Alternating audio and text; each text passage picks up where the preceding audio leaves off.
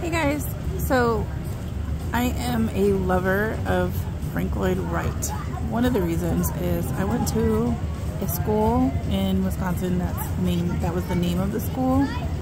So I've become, over my tenure, I guess you could say, a lover of his art. And this is a bathroom inside Hollywood Adventure, between Off the Page and Hyperion and the Disney Junior stage. So this is a recreation of some artwork of his. And if you go through his artwork, you'll see like a lot of the dimensions are usually the same.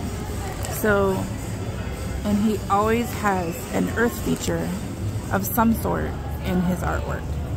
So my favorite when I come to Disney is always to see these. And behind these doors and behind these walls is a restroom that you would never know is there.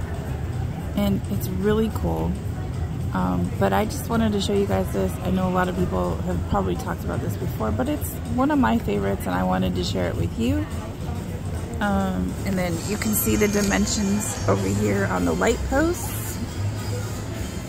That is a replica, definitely, of his artwork. And then on the grate, you can see they continued it with the grate. And it's just like, it's just really awesome. Even the like matching artwork on Off the Page is still dimensions that Frank Lloyd Wright would have used. And they made it blend so well. You would never know that it's here. All right, well, that's my history lesson for the day.